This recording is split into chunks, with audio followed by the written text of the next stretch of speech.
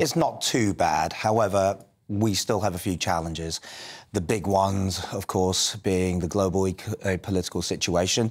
You have Russia, that's still going on. Yeah. You have the Middle East, so that could very well impact wholesale energy prices. And if that all kicks off again, then hold on to your hats. Yeah, and how difficult is it to predict what will happen with inflation and indeed with interest rises when you've got such an unpredictable world picture like that? It's very difficult, which is why I expect the bank to, if not sit on their hands, to act very cautiously. This is why I think we're probably only going to have one rate cut, and that'll be probably balanced towards the end of the year, maybe November or December, when the last two MPC meetings are. You've also got to bear in mind the possibility of a US economy going into a hard landing. And if the US goes into recession, then again, that will have an impact here. I mean, what an impact it could possibly have. Just spell out to us the dangers in America, and, you know, if they sneeze, we catch cold. How bad could it be, depending on America? To be honest, it depends entirely on what the political risk is. At the moment, a lot of businesses in the US, they've done the things that a lot of businesses over here did. They saved money during the pandemic, then they started spending and investing again. Then you had the tech companies start making mass redundancies because they overspent. So they're in a bit of a weird situation, and they're now waiting for the outcome of the US presidential elections to see what the environment looks like before they start spending again. Geoff, just looking at the figures out this morning, mainly driven by prices of gas and electricity falling by less than a year ago. Tell us a bit more about that. Yes, basically we had a lot of energy prices are historically still higher than they were. What happened last month was that we had the Ofgem announcements, which brought about a big cut in the rate of inflation. Now, prices are still volatile, so they've gone up a teensy bit, and that's flowed through into the inflation figures here.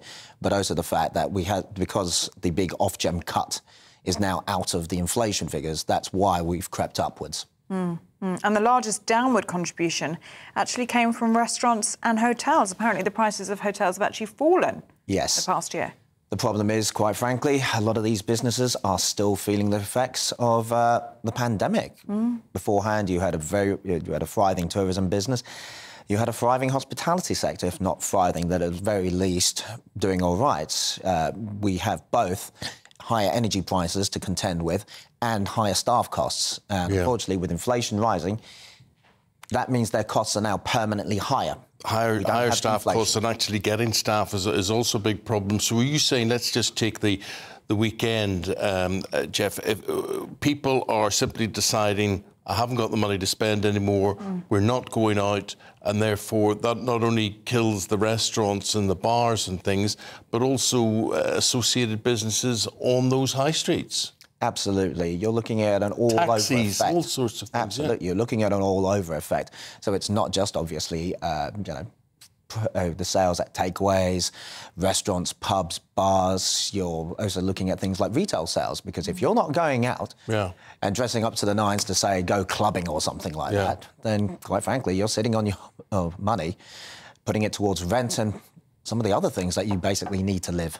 Like food in supermarkets, which is also going up, isn't it? Quite. Unfortunately, some of those things you can't really do much about, and neither can the supermarkets. We have probably the most competitive supermarket sector in the world, but even they, and despite their pricing power, can't do anything about the fact that we've had droughts in certain key food-producing nations. Spain, for example. You still have the impact in Ukraine. Ukraine is one of the biggest producers of wheat and sunflower oil, so that's one of the reasons why they're a lot higher than they used to be. Well, I know some people who are looking to spend money and just can't spend it. I mean, take Miss Ellie here. She's dying to buy a Taylor Swift ticket and she can't get one anywhere. No, not for love or money. I can't buy one. I wouldn't go that far. I think if she spent enough. If I spent about £3 about £3 I might get a ticket, that's true. And I'm not doing that, actually. I'm trying to be budget-friendly. Geoff Ho, really good to see you. Thank you very much. Geoff, thank you.